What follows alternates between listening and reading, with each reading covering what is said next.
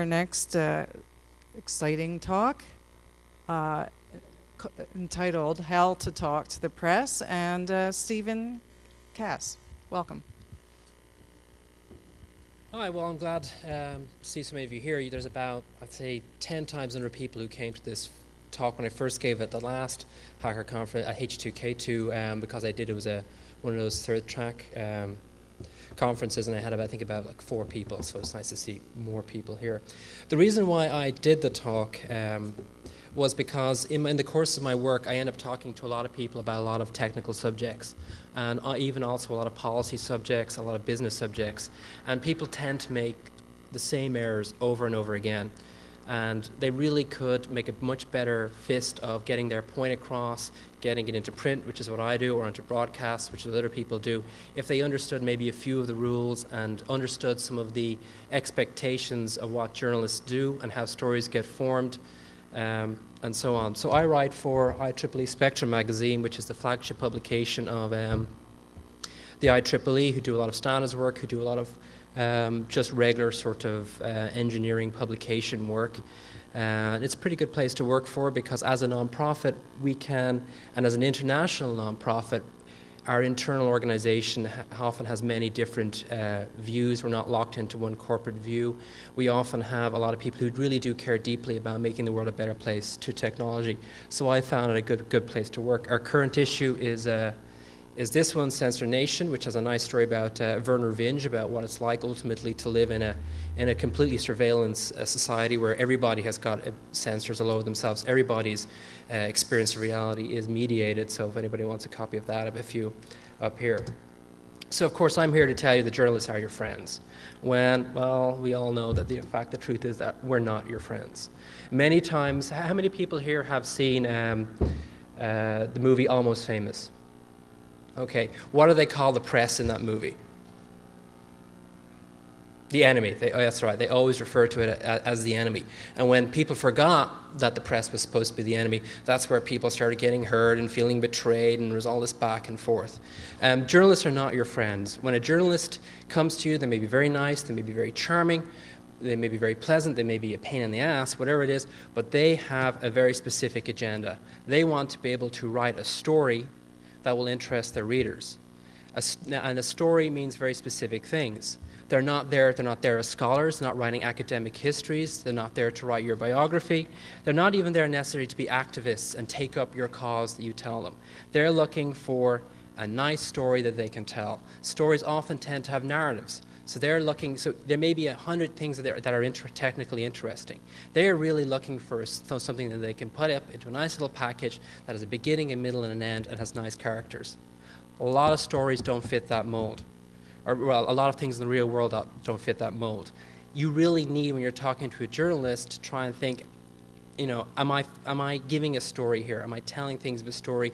Or am I just basically telling the kind of stuff that's more appropriate to a textbook or a chapter, you know, in some academic report? Generally speaking, journalists are looking for a story. If you can help them find the story, you will go very much to the top of their list of things that they're going to write about. The other point about this, again, is expectations. I've talked to people, I've rung them up, I've talked to them for 15, 30 minutes, which is about the normal time you talk to somebody like this, and they come back and they're very annoyed to find, well, you know, either they weren't in the article at all, or they were only quoted for a couple of lines. Most of the time, the point of the interview is not about you. Journalists talk to you for 2 reasons usually. One is they're looking for a quote, a reaction, a comment. This usually only applies if you're in an organization which is reacting to something. So it happens a journalist will call you up, some event has happened, the journalist will call you up for a reaction, and you give a couple of lines, and those lines usually pretty much appear verbatim. And that generally, though, only happens, as I say, with large organizations who are already involved in an ongoing, usually mature story, where they really just do want the couple of little lines, the quick response. Most of the time, and I suspect most of the people in this audience are being interviewed, the journalist is not looking for that. What they're looking for is help understanding a topic. They're doing research. So the more you can help them understand a topic, the better, even if your words don't appear necessarily in print. When you look at a news story or a feature story and you see all of these particular facts that are mentioned in the story, or little nuggets of information or anecdotes that are not necessarily attributed to anybody, chances are the journalist got that because somebody told them. But yet not everybody is quoted, not everybody is attributed. Generally speaking, they're only going to want the handful of quotes that are really interesting, that really pick out a detail in a story. The reason for this is because journalists are supposed to be loyal to their readers before their sources. And again, this comes back to the point, journalists are not your friends. They're not supposed to be. If a journalist is your friend over loyalty, if the journalist has loyalty to you over loyalty to the reader, that's not a journalist worth reading. They're not supposed to be your friends. When they do cross that line, that's when you start hearing stories about bad journalists. Oh, they wouldn't write something about that person because they know that person and they're a friend of that person. And that's when you, as a third person, as a reader, you get annoyed about that journalist. Yet the fact remains is when you're a source and that happens, you don't see anything wrong with it, and in fact you kind of expect it because he's your friend and so on. That's not the point. Journalists are not supposed to be loyal to you. They're supposed to be loyal to the readers. They're also loyal to another group, and that's their organization. And this is why there are problems with media consolidation. It is unfair to expect journalists to write stuff that are going to get themselves fired. It just doesn't happen. And expecting that a journalist is going to do that is an unrealistic expectation. That's why it's important to have lots of voices in the media, because everybody has a blind spot. Their blind spot is their own organization. I work for the IEEE. What are the chances that I'm going to write an article that says technology is bad? Very, very, very slim. Now, I happen to like technology. I personally think it's a good thing. But even if I didn't, because I'm writing for the IEEE, they're not going to be too thrilled if I start writing articles that say electrical technology is evil and we shouldn't use it and we should all go back to plowing farms. I'm not going to last very long in that particular job. Every journalist has a blind spot. It's their own organization. You should be aware of that when they're talking to them. And all of this comes back to the main point of this article, which is you need to tailor what you're saying to the person you're talking to, and also to the person that they will be talking to, ultimately to their audience. So why should you bother talking to us? What I've declaimed is really a whole bunch of schmucks. People who will listen to you, who will betray you, they'll get your trust, they'll apparently betray you, they'll write articles which have various non-objective blind spots. Why bother?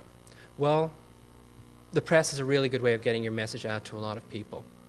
And that's why press people get privileges at even this conference. That's why they get free entry. That's why they get nice seats, because the idea is that through a journalist you can reach a much wider audience than you could talking alone. And through a journalist you reach a different audience. Many people say, well, it's the internet, it's great, we have listservs, we have web pages, we can reach people that way. Well, no, because unless people have to come to you. Most journalists are working for systems that are basically push systems. I write a magazine, it goes out to 380,000 people worldwide, people who would not necessarily even know about your website to go to. So that's why it's worthwhile talking to people. I should also say that, a lot of bad things are said about the media, a lot of it justified, but don't think of the media as a monolith. There tends to be a situation whereby people say the media, and then the image that pops into people's head is just some bizarre amalgam of Rupert Murdoch and CNN and cable news and all this kind of stuff. There are many media outlets, even some of the mainstream, that you can get a fair shake in. A good example of this, which always surprises people until they really read it, is the Wall Street Journal. A lot of people, now the Wall Street Journal is if you look at the op-ed pages, you might go, oh my, this is more ideologically driven than, say, Fox News or something like that, if you look at the op-ed pages, which is where a lot of people will do to get the tone of a magazine. But if you actually read the journalism that goes into the rest of that paper, I have to say, honestly, it's some of the most insightful and balanced reporting around. It really is worth.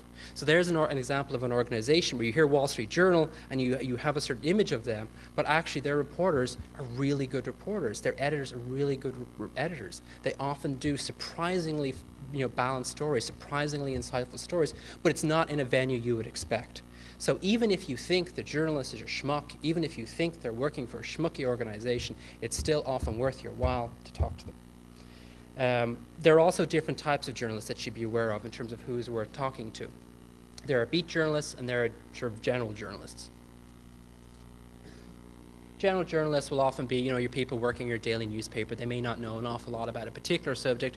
They might cover, yesterday they might have been covering, Mayor Bloomberg's cigarette ban or something like that, and today they're covering, some technical event. They often require a little bit more hand-holding, but again, they do get to a more general audience. The other types of journalists are beat journalists. These are often people who try to specialize in an area and get involved in stuff, but again, they often tend to write for more specialized publications themselves. One of the questions that people asked me the last time that I did this was, how do you get a journalist's attention? First off, never send an email. I get, 20 or 30 press releases a day, and that's including, plus the ones that I've actually subscribed to and that I actually want to get the press releases. It just never hits the noise filter. In fact, most of the time, my mail filters will just filter it out as junk and I don't even see it. Don't send a press release. Your best thing to do if you want to get a journalist's attention is to snail mail a letter. And this actually involves you doing research. If you have a point of view you want to get across, or an event, or you're annoyed about something and you think something has gone terribly wrong and you want to bring someone's attention to it, do a little bit of research. Have a look at what organizations cover that, and then go to their websites, a little bit of searching, find out what people cover that, and then write a letter to that particular journalist. Dear Jim Blogs, I noticed your story on, grid computing or whatever it happens to be. You might also be interested in this, and here's an included press release. So really, and I get so few physical letters that when I get a physical letter, first off, it's persistent, it sits on my desk. That letter gets so much more attention than any kind of email would get. Email really is unsolicited email is really dead. Sorry.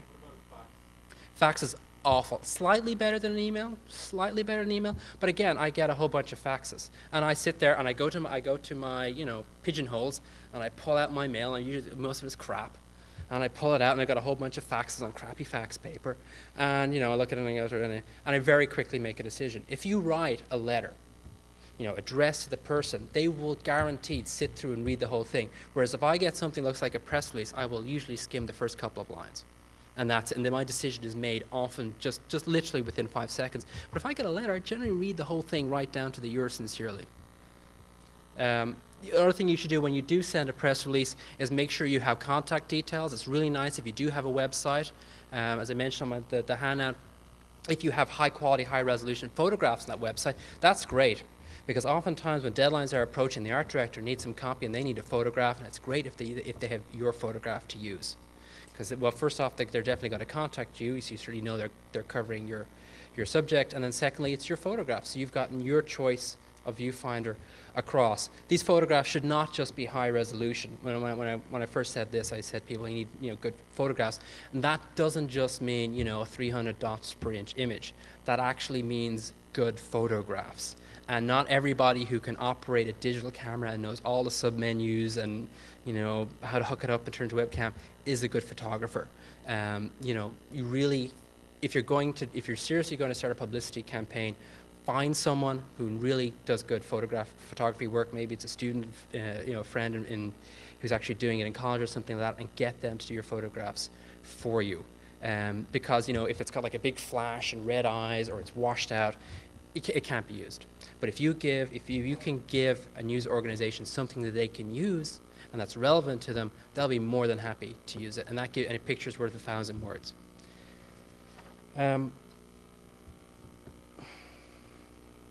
Again, also another thing that journalists are interested in is to really try to help them what's the hook? What's the big picture? If you could write up and you could tell them, well, we're having this big protest against, the DCMA, or we're having this big protest to free Kevin. Well, you've got to tell them a little bit more than that. Why is it important?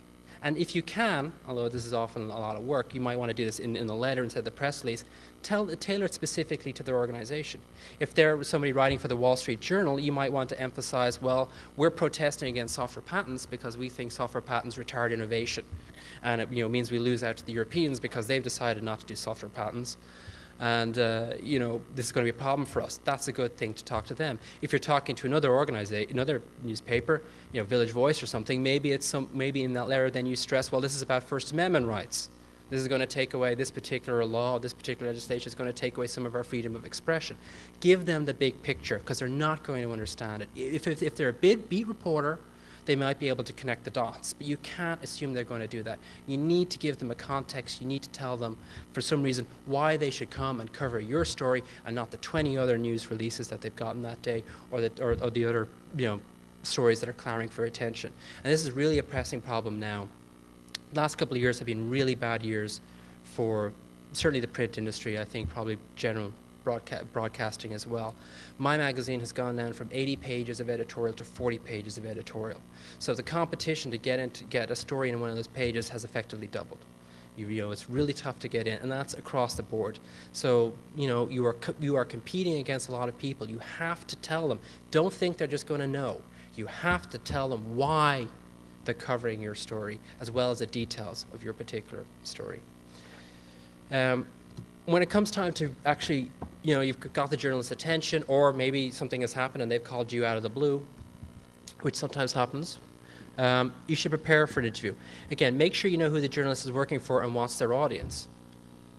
Are they a beat reporter, are they a general reporter, are they writing for, Wired magazine, or are they writing for Newsweek, or are they writing for the local zine down the shops, or are they writing for, the Springfield Community Shopper?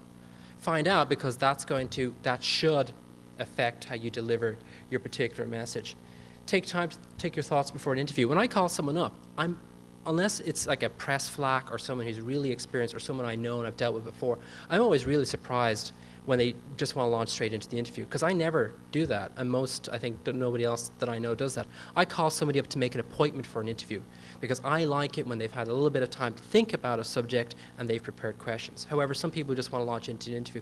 Don't do that, because sometimes especially if they have a specific idea of what they want to extract from you, like they have a much more, sometimes when you come into a story, you say, well, I want to get this kind of quote from this person, I want to get that kind of quote from that person. And if they're not really engaged with the subject, maybe they've got the wrong ideas. And maybe they want to extract from you a quote that's damaging, or a quote that feeds into a stereotype that you don't necessarily want to perpetuate. What you should do is you should say, well, I'm really busy right now, or I've got to do this one thing. Could we talk tomorrow? Could we talk in 10 minutes' time? Ask for their phone number. Tell you what, I'll call you back in 10 minutes after I finish that. Well, that accomplishes two things. One, it gives you a little bit of time to talk, and now you've got their phone number. So you can always call them back a little bit later if you really have to. What you should do then, in that little bit of time you've taken, again, pick a time that's convenient to you. Unless you're really on deadline, then, or you're really experienced, then you can fudge this. You sit down and you think of your spiel. What is it you want to get across? You're only going to have time, really, even in a 30-minute interview, which you might think is a long time, but it's not. You're really only going to get a few points across.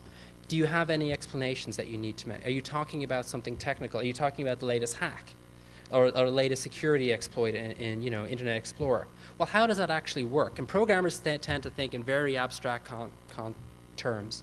You need to work out some very concrete analogies, and if you can do that, that's a real help to the journalist, because what you're really trying to do at this stage is educate the journalist. You're trying to help them in their research so they can write a nice story. And if you do that, not only does it lead to a better story, but you get known as somebody who's good, who's a good explainer, somebody who you can go back to later. I mean, people always say, Carl Sagan, for instance, used to get an awful lot of grief in the astronomy community, and Feynman used to in the physics community, and Gould and other places, because journalists would ring them up and would ask for their opinions on things. Why on earth would you call Carl Sagan to talk about, just any science topic? They would ring him up and they would ask him stuff. And other scientists would get annoyed. Carl Sagan is not a universal expert. Why do I, every time I read a science paper, does Carl Sagan opinion matter? Well, the reason Carl Sagan got to that point was because Carl Sagan really thought it knew how to explain things. And so when journalists were faced with a difficult topic to understand, they knew they could ring up Carl, and Carl would give them a nice little soundbite that they could then use to explain the topic. If you can get to that level where you can really explain something, it's really about teaching something to somebody who is not necessarily an expert in your field. You've really managed to do something. I'm a beat reporter. I cover computers and space. I like to think I know a reasonable amount of those topics, but you still would never in a million years ask me, to write a compiler.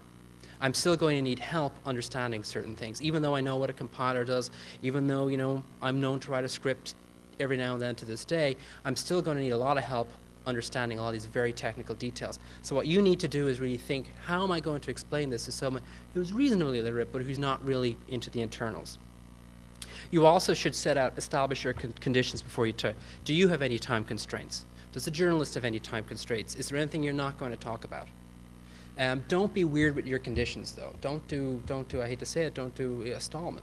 Stallman's famous for saying if you want to deal with him, you've got to use, GNU Linux and all this kind of stuff like this. And you can get a certain amount of interview out of him without that, but, anything kind of depth, and he starts putting in these conditions. The reaction to that, well, there are 3 types of journalists. Those who understand the whole GNU Linux thing and who agree with him, and so they were going to do it anyway. Those who understand it and disagree with him, in which case no amount of argument is going to convince them to say that they should call it GNU Linux. And those who don't know what the hell is going on and think this is weird and don't want to get into it because they get very wary of it because now they're being asked to write about stuff they don't fully understand. So you notice he doesn't get a huge amount of press, and that's why, because he tends to set up some conditions. Now, I could be wrong, but that's the impression that other people have given me. So don't do weird sort of conditions like you're only going to talk about stuff, or you can't use the word hacker in a bad way, and so on. You've really just got to by yourself get across the idea that you're trying to do. During the interview, assume you're being recorded. State law varies from place to place. In New York State, for example, it's perfectly legal to record if one person knows that the recording is being done.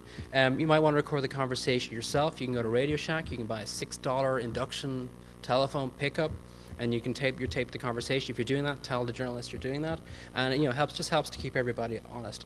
Also, even though I've just told you how little of what you're actually going to say is going to appear in print, assume everything you say is going to stay in print. So what you want to do is you don't want to say something that you would regret seeing in print. And again, this is what the spiel is about, because when you think before the interview, you think, what don't I want to say? Are there any things I really want to avoid saying? Other don'ts. Don't talk somewhere noisy. Sometimes I get these calls from people and say, oh, no problem, I'll call you from the phone. Great, we'll do the interview as I'm going to the airport. And I can hear maybe one word in 10 because, he's driving down the, I-95 and car horns are blaring and stuff like that. Or they call me from the middle of a conference floor and it's all noise and craziness. Don't use speakerphone. Sometimes I do that, and it's because it kind of gives you this weird, creepy feeling if you're on the phone and then they're on speakerphone. First off, it makes it hard to understand the person, and then they also tend to do this confer with non-interviewee. It's really irritating when you talk to someone and you say, can you honestly say this product is safe? And they go, well, I think, yes, it's perfectly safe. You're really not establishing a huge amount of credibility there. Don't stray too far from the subject at hand, which means that what you really should do is you should let the journalist guide the conversation, but don't, start, well, that reminds me of a strange story one day when me and Cameron Crunch were, try and stay on topic. Also, don't let the journalist lead you way off, because sometimes maybe the journalist is running you up to talk about one thing, but they've really got another thing to talk in the back of their mind. Don't let them do a bait and switch. If they go too crazy, and this is where also if you've asked for a little time to think about something, you should ask as well at that point, well, what do you want to talk about? Find out what they want to talk about beforehand. And then if they stray off, you can say, well, we agreed to talk about X, or I hadn't really prepared anything to say about X, or I'll have to get back to you. Don't fall for that bait and switch. You don't have to be, a jerk about it. You told me we would talk about X, so no comment. But you can just say in a very easy way there that doesn't lead to any nasty, comments in print. You can say, well, I wasn't prepared to talk about X today. I haven't got anything ready for you, so why don't we just keep to X, Y, Z topic. Don't get verbally aggressive. Don't be insulting to anybody, including Microsoft. Don't come in and say, well, those Microsofts are Bill Gates is the devil, and he's Satan's spawn. He's a complete jerk. Well, unless you've met Bill Gates personally and can vouch for that statement, don't say it, because it makes you come across as someone who's unreasonable, who's got a personal axe to grind, and it tends to obscure the point that you want to make. And that means to anybody, really keep it cool. It's okay to get excited. This is a really great thing and so on. But generally, you want to keep your cool and come across as a reasonable, rational human being. Swearing, shouting, getting head up does not accomplish that. Again, this comes back. Don't use lots of jargon. Try and break things down into explainable terms. And one man's, and really, do not use acronyms if you can possibly avoid it, except unless they're really, really obvious ones that you would have seen, that you would have seen CNN or the New York Times use without explanation. Really keep the jargon down to a minute. Don't get into an argument with the journalist, because oddly enough, the journalist has the last word. They're writing the article. Even if you crush them with your compelling logic during the interview, they can still go out and write whatever kind of story they want. Journalist is not always going to agree with you 100% of the time. That's the way it is. Sometimes the journalist does agree with you, but they're still going to be asking contrarian questions because they've interviewed 5 other people and there's a certain points of view that they need to put across to you. So don't bother, getting browbeating just because, the journalist doesn't seem to have become a convert to your particular cause. It's okay to give a little bit of background color. You can oftentimes the journalist might ask you, well, how did you feel when you discovered such and such, and you can give a little bit of color. Speak slowly and clearly. Again, tailor your answers. Think about not just the journalist's level of competency, but think about their audience. Think about what their audience is interested in hearing about. Let the journalist guide the conversation. So again, don't go off on long rants. Put pauses so the journalist can ask questions or can follow up on questions. Keep notes if you're not tape recording the interview, and even if you are, you might want to just keep a little record of what was said. This is important because later on, if something awful happens and one of my colleagues violates the tenets of the profession and writes something wrong, you are going to have some way to back up, that you're saying that they're wrong. Again, explain things in concrete terms. Be open for follow-up. Be willing to say to them, well, if you have any other questions about this or related topics, feel free to give me a call back. Suggest other names of people that they can talk to. That's really a really good way, again, of getting a journalist to see your worldview. You can say, well, this is great, but who else you should really talk to is, Emmanuel Goldstein. He's got this stuff down cold. So what you've done is you've really done yourself as a source, because you've just really helped the journalist. So he's going to think good thoughts about you. After the interview, some journalists, I'd say mainly science journalists, have a policy of source review. Most journalists don't. I mean, I get laughed at sometimes by my colleagues in sort of the straight press, when I say, yeah, I give quotes to people to check. But a lot of science journalists will do that. If you do have that opportunity, turn around quickly. You're just being asked, did you actually say this? It's possible at that time to negotiate, a word here and there, but it's not an opportunity to rewrite history. And as I say, chances are the journalists had whatever you said originally on tape, so they're really just doing it as a courtesy.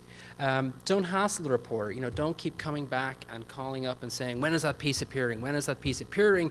You promised me, am I getting the cover? When is that piece appearing? I've had this happen to me, and I've been so annoyed that I've been tempted to just kill a story just to get back at them. Just to say, no, that story didn't go through. I haven't done that, but I've been sorely tempted. Oftentimes, a reporter does not have control. Even if I go out and write a piece, I interview people, it can get spiked, often for reasons outside my control. Maybe a better story came up and took my spot. Maybe somebody else higher up the editorial chain didn't particularly like that piece. And if you give the reporter a very hard time all the time about it, well, first off, they're probably feeling bummed because their story got spiked, and they don't particularly want to, reveal that they're not, masters of their particular universe to you. They're not going to think good thoughts about you. And the whole point of all of this is to accept that you don't just want to really deal with a journalist once. You want to get into cultivate a relationship with a journalist. Be willing to accept that a piece may not run your way. That happens. I mean, it's very, very, very, very hard to write a piece with 2 opposing points of view that both people like it. I think it's only happened to me really once. I wrote a story about, does anybody know Uzi Nissan, his story? Yeah, Uzi Nissan owns the Nissan.com domain name. And oddly enough, Nissan Motor Car were not very happy about this, especially when Uzi started putting car-related advertisements on his homepage. And then this whole legal thing came back and forth, and I actually met Uzi at H2K2, and we did a little story based on it. That was the only time where both Uzi Nissan and Nissan Motor Corporation rang me up to say that was a nice piece, and it really showed that their point of view was the right one. That's happened to me once. So it's really not likely to happen. The point about it is that you need to go in and look, did you get your point across? Was your point of view fairly represented? If it was, that's great. If it wasn't, then you might want to consider about writing a letter to the editor, a polite letter, because it might have been an honest mistake. It might not have been, but it might have been an honest mistake. Give people at least that benefit of the doubt. Also, the less aggressive you are and the less insulting you are in the letter, the less defensive the person is going to be about it.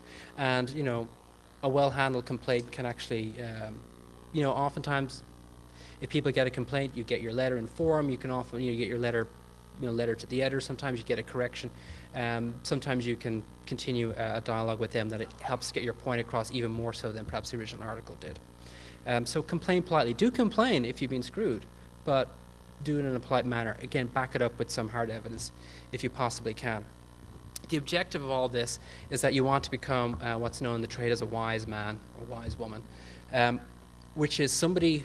I have a few of these people who I can call up about a particular subject, because again, I'm not an expert in everything, but I can call up and I can say, hey, what did you think about so-and-so? Or there was this particular, exploit, or what did you think about that hack? Or, even subjects which maybe is not 100% down their speciality, but I know they're the best person to give a good guess. These are people I can ring up and I can talk to. We can shoot the fat. Usually it's off the record. And they will give me either their point of view, or they'll give me ideas for stories. Maybe sometimes I'll go back to them for an on-the-record quote. If you become one of those go-to sources, if you become somebody that the journalist, is happy to take your calls because, they know you're not going to hassle them every time, you can then get to the point where you can ring them up and you can go, hey, Steve, I heard about there's going to be this thing, and I think it's important. That's great. That journalist will take your calls because they rely on you. It's much easier to get a story out of them that way. You also help to you're constantly educating that journalist then. You're helping to shape their worldview. And so even though you might not get quoted every time, or the names you get suggested every time, your worldview is going to filter into that journalist's perception. And that's a really nice place to be. And it's very easy to start that relationship. Again, in the interview, try and be helpful to the journalist. Yes, it is a certain amount of they're asking you questions, they're not your friend, they have their own agenda. But if you can be helpful and upfront and honest and explanatory, and then, a useful resource, that journalist will come back to you again and again and again, because it's hard to find people who are good to explain things technically, and we're not experts. We need all the help we can get. So that's really the goal, is try to become one of their go-to sources. Just a final note, I forgot to mention it about on the record and off the record. Again, assume everything is on the record. Sometimes you can go to a journalist. Again, generally, the more established an organization they work for, the more likely they're going to honor rules about off the record and on the record. But it's not like journalists sign a Hippocratic oath, where they get thrown out of the profession if they break what's on the record and what's off the record. You can say to someone, this interview is for background only, and you can say that, and generally most people will honor that. It gets a bit tricky if you're trying to go on and off the record during an interview, because people sometimes go off the record, they don't really explain when they're going back on there. So you should say, if you want to go off the record, you say, well, I like to go off the record here now. Say your piece and then say, well, I'm going to go back on the record now. Most people will honor that, but again, some organizations won't. You'll have to make a judgment based on the research you did in the few minutes while you're waiting, to give them a call back, to make that kind of a judgment. What kind of an organization are they? Who is their audience? Okay, questions? Okay, well, in my life, again, this is actually part of the point that I don't always talk about who my go-to sources are, because sometimes I talk to them about sensitive. But for instance, my other beat is space. So there are a couple of people in NASA, for instance, who I can call up and I can say, and they know that I'm not going to report everything they say, and I can say, well, what do you think about, how is the NASA reorganization affecting you? There are a couple of people like that. There are a few, they're often, they're often people I've met at conferences. So some of them can be some of them are heads of companies. There's a guy, who I can call up and I know he'll just give me a quote instantly. And so oddly enough, and you can probably figure out who this is if you do a very close analysis of my space-related articles. But and I know he's going to give me a good quote. I know he's going to be upfront and honest. So there's a guy. So he's a top-level guy. There are other guys who are, I generally like people who are. A journalist loves people who have their hands on. We hate it when we call up and you talk to a PR person and they go, yes, it's great, I've got you the vice president of marketing. That's a terrible person to talk to. I want to talk to one of the engineers. I want to talk to, I want to talk to the person low down the chain as possible usually, because I can get all their other stuff that they're vice president from their press releases, from their website and so on. I do like hands-on stuff because that gives me unique points of view, unique stuff, which is going to make my story stand out from the 100 or so other stories that are just written from press releases.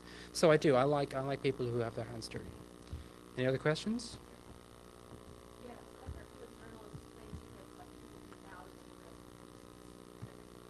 I would say she's oversubscribed.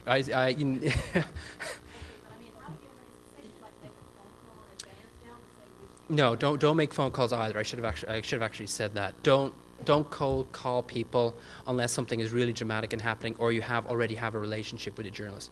Once you've talked to a journalist, you've been a source to them once, then it's okay to cold call because they know you. You're actually not technically cold calling in that case. But I get a lot of PR people. I get a lot of people who call me up, and it's usually a bad moment because usually I'm in the middle of doing something else. And I call up and I've got like change mental gears and work out what this person's going on. And it generally does not, I usually don't have, it generally does not rise to the level where I'm immediately going to act on it because, as I say, I'm busy, I have other things to do.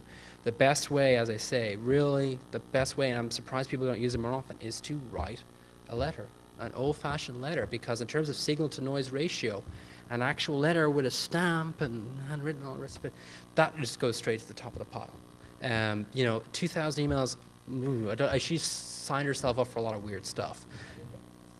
Paper, oh my God. Well, I would say, yeah, that's bad. I'm not at that point either.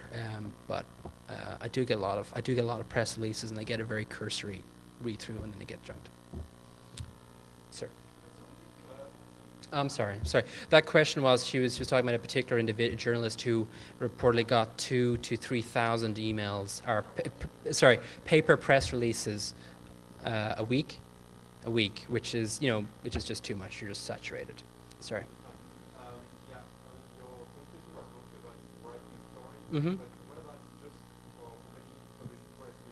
Mm-hmm. The question was about is the process different if a company is trying to get your attention? I would say the process is no different in that I get a lot of company press releases. Every press release is very similar.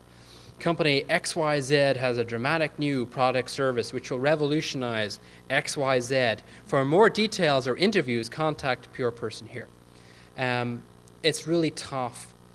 Sometimes, I have to say, sometimes I have gotten good stories out of press releases. Not a huge amount of the time. I would say, again, if you're a company, find out the specific person in the area that you're trying to cover. If you're writing about software, find out who on that particular paper or news organization or CNN or wherever the hell it is, find out who is the specific individual who tends to do that. You can do that now, thankfully, with a little bit of search on their archive. And then write a letter to them. Dear blog, Dear Joe, I saw your story on blah. I think you might also be interested in blah, and then tell them why, because this is significant. This is a significant advance because we're the first person to use, a specific new technology which is going to become the hot new thing. Yes, and then I would attach the press release then into the letter, because press releases are useful in that they usually have all that good contact information, GUI goodness, and often it tells you the specific, very mechanical things a person needs to know about writing a story, which is what is the full name of the organization or person, what is their address, are they a limited company, are they a PLC, all that kind of it's boilerplate, but it's actually necessary boilerplate for most articles. You, sir.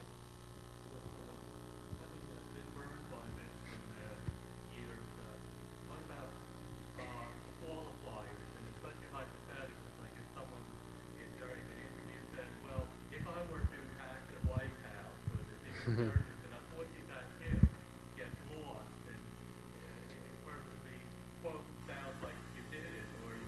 Sure. He's asking about what happens when you qualify and you say, hypothetically, if I was going to hack the White House, I would, go through port 75 or whatever it is. And then, all that gets dropped out and it becomes, if I was hacking the White House, I go through port 75. Again, the question comes back to when I was talking earlier about assuming everything you say can be seen in print. Also assume that quotation marks can be sort of moved back and forth. And most journalists will not, most places do manage to maintain enough stuff not to, make up what you've said, but they will, choose the window. Again, so you need to come back and think about, this goes back to what I don't want to say. You might honestly in that situation want to say, I don't talk about hypotheticals. Or I really don't want to do, or, well, that's something I really wouldn't be able to comment on because how would I know how to hack the White House? You really, that's something where you want to be careful. Now, again, you should consider the person you're talking to. You say you've gotten burnt. Well, you might have a journalist who you know, or whose work you've read and you like. And you might think, well, that's somebody I can trust. It does become down to a trust issue. As much as journalists are not your friends and they're the enemy and all of this kind of stuff, there is trust. The journalist usually is trusting that you're telling them the truth. Usually they try to check. They're not always able to, but there is the journalist is kind of trusting that you're not, completely in some sort of Baron Munchausen universe, and you're trusting that they're going to report what they say accurately. But you have to be, it's not absolute. You do have to measure. If you're not happy with the journalist, or you think they've done, very sketchy stuff in the past, and you should know this before you go into the interview. You should look at their website. You should look at their publication. Then you can say, I don't want to talk about hypotheticals. Or if you do, couch your quote in such a way that it couldn't possibly be distorted against you. Anybody else? You, sir. How would you suggest that people separate when they're being interviewed by someone in the media, how do you separate the person being interviewed from the company that they work for? Like sometimes you'll see a journalist quote someone, like so-and-so that works for XYZ. Mm-hmm. So that in the interview, or in the article, it comes off as them speaking for that company. Yeah, actually, that's what's going to happen. If you are speaking, if they contact you through the company and you're speaking on company time, on a company phone number, and blah blah blah. If you want to be treated as a private individual, and they say they contact you at work, you could say, well, I'm at work, this isn't part of my work, we should discuss this at home. And again, when you're talking about, remember I said setting the terms of the conditions of the interview, it's reasonable at that point to say, I'm speaking as a private individual, nothing I say should be attributed as part of my employer's. And then you have a basis then for going back, and if they do say that you're speaking for, XYZ Corporation, you can say, no, I specifically established with the journalist that was not the case. It is very difficult if I call somebody, in their role as, a project manager at a particular company, I'm talking to the company time, to really distinguish that. You might want to say, this is a personal matter, I want to call you after work, or I'll call you from my home phone. And that makes it very hard then for the journalist to, if they are, if you're complaining afterwards, to be able to say, oh, well, I thought they were speaking for the company. When you can go, well, I told you I wasn't speaking for the company, and then I made you call me at my home phone. Mm-hmm. Mm-hmm. Right.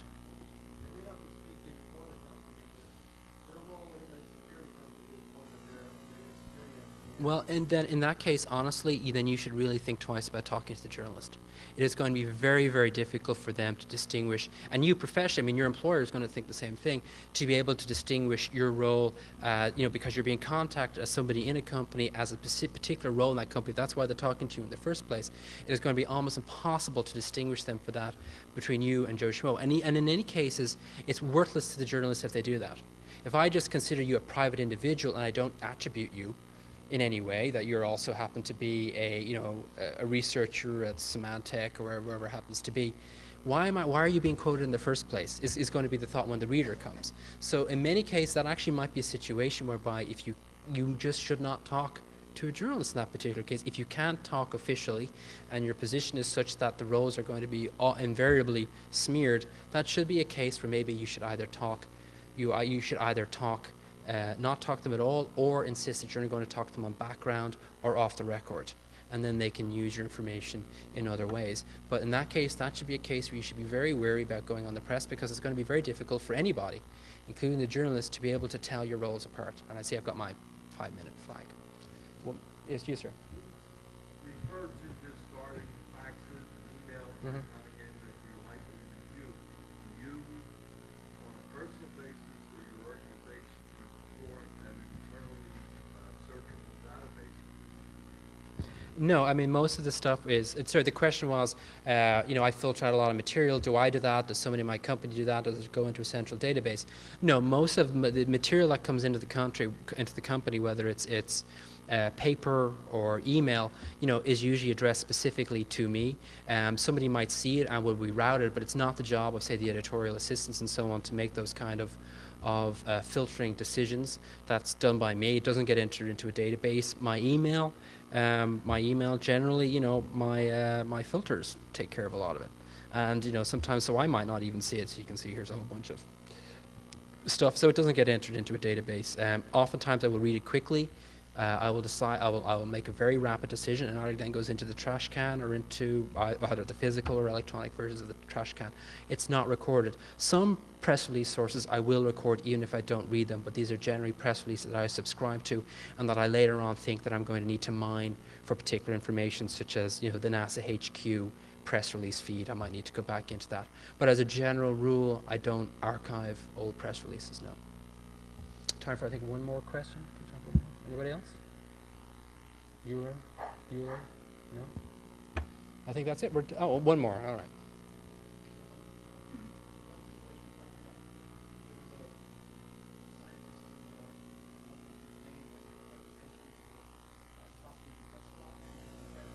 Mm-hmm.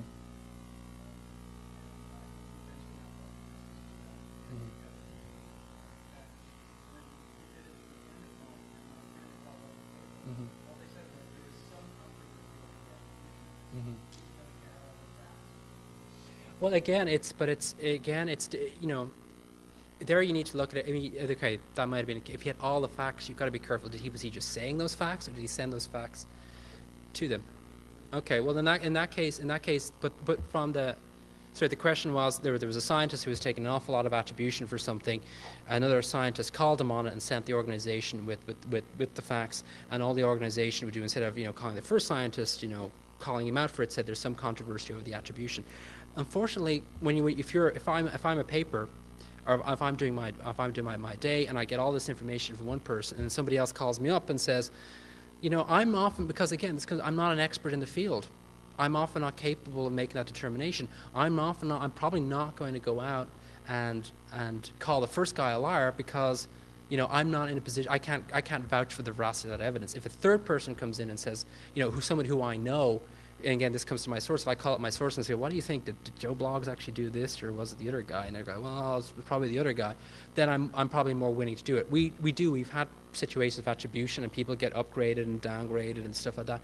But in that situation where I had two people, it would be like a he said, she said thing, and I would probably just go with, there's some controversy over the attribution. If I knew a little bit more about it, I might be more willing to go in and drop out somebody or stuff like that. But again, I'm not going to campaign for you. I'm not going to start going out and writing a truth campaign about this particular guy, because that's tangential to my role as telling a particular story. Oh, well, that's perfect. That's even better. There's justice for you. Okay, I think that's about it. Again, I have copies of the handout, and if anybody wants a copy of Spectrum. One thing. Nobody has come up to me as a member of the IEEE. I have a small prize for anybody who can tell me what 802.11 is. Okay. All right, that's the easy one. Then there is, 1394. All right. Okay, now we get 802.3. 1003. Okay, right. Who else had POSIX? Okay, that's 2. Okay, now the tiebreaker, 754. No. Intel. Who said Intel? Who said, what is it for? No, sorry. It's a floating point. All right, there we go. Okay, so I'll give you one of these, and I'll give you this one. So there you go. All right, thank you very much.